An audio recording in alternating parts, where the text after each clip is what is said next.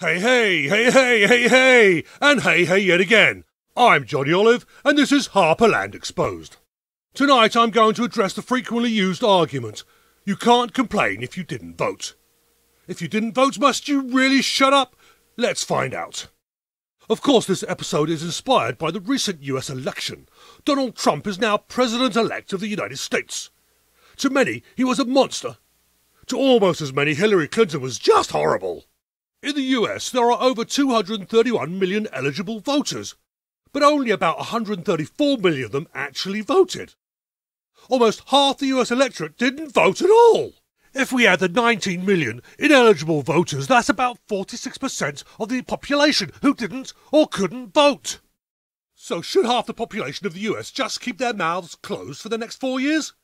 What are the odds of that happening? Really, what are the odds? In order to unpack this conundrum, we need to take it to an extreme, see how the argument fares under pressure. Think about this. You have a choice to vote for one of two horrific options. You can vote for a woman to be shot in the head, or you can vote for a man to be shot in the head. If you voted for the man to get shot, you can feel good that you saved the woman. You're a hero. But then again, you actually voted for a man to die. You're a villain, really.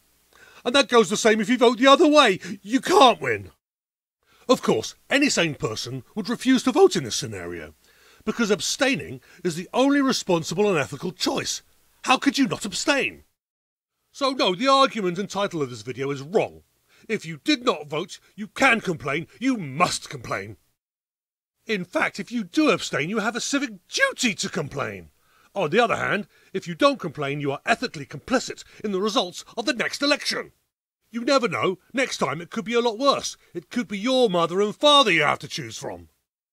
But really, you should do far more than complain. You should act. Join a movement that looks out for your best interests and help in the cause. If you don't like the options open to you, start your own grassroots movement. It worked for Preston Mannings' Reform Party here in Canada. They eventually became the Conservative Party of Canada. It took only 19 years to take over the establishment and rule for 3 terms.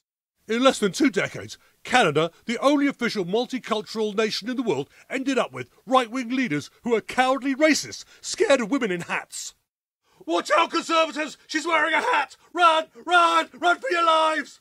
Think about that. Multicultural racists. It's enough to make a Star Trek robot's head explode. Exactly.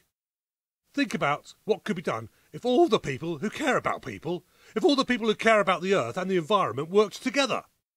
How much more could they do in less than 1 generation? So get off your arse and do something about it.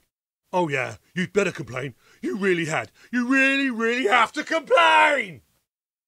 Well, that's it for this week. Please click the subscribe button or click on this link in the video. Good night.